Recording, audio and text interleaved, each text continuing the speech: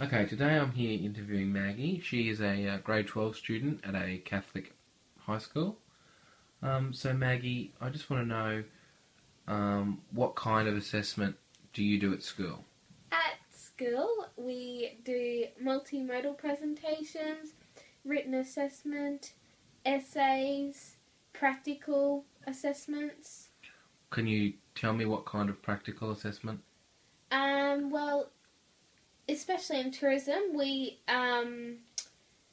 act out customer relations. So, role play and things like Yeah. that? Okay, cool.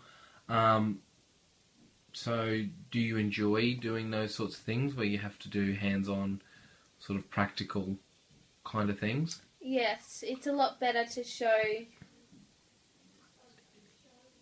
the understanding of the work. Yeah, okay, cool.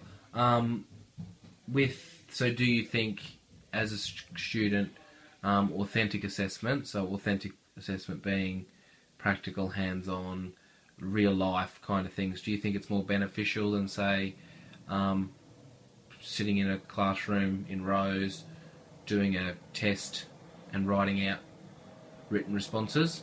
Yes, I do, because a lot of kids learn more of it, and being a part of actually acting it out or doing a practical thing, it makes the kids more interested in the schoolwork. Very good. All right, thank you, Maggie.